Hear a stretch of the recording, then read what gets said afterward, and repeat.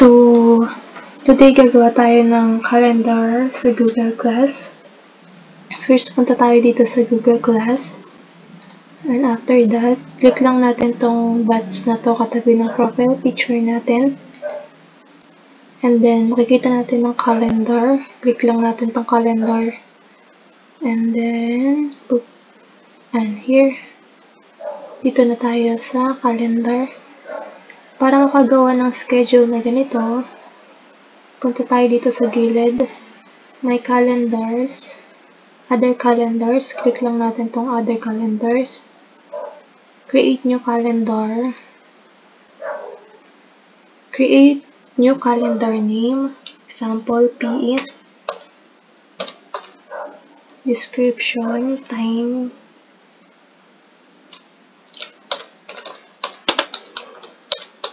Time. Create calendar. And then back tayo.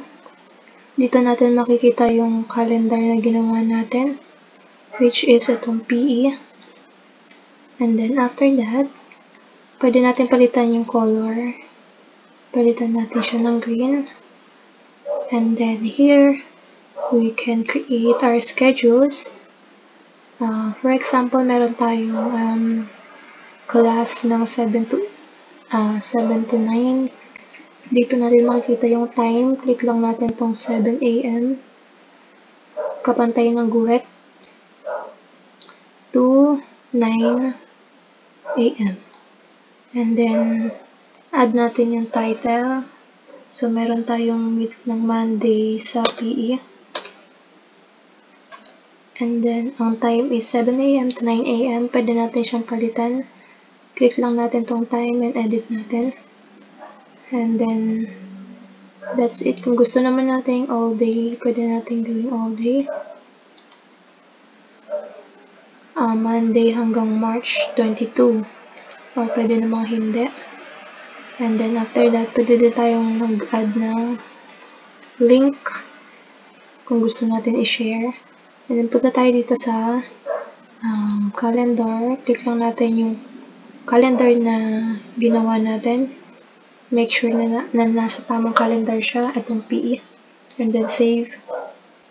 After that, another example is Tuesday. Meron tayong meet ng Tuesday. Tuesday ng 10 AM to 12 PM. Ayun. Add lang natin ang title. Example, meron tayong meet sa ethics. Ito natin ethics. And then, again, bigay lang natin yung PE. And then, time, kung gusto natin baguhin. And then, save. Pwede natin baguhin yung color. That's it. And then, another example is Thursday, meron tayong meet na 1 to 3 PM. Click lang natin yung 1 to 3. And then, add natin yung title. Example, Chad. And save. Then, baguhin natin yung color.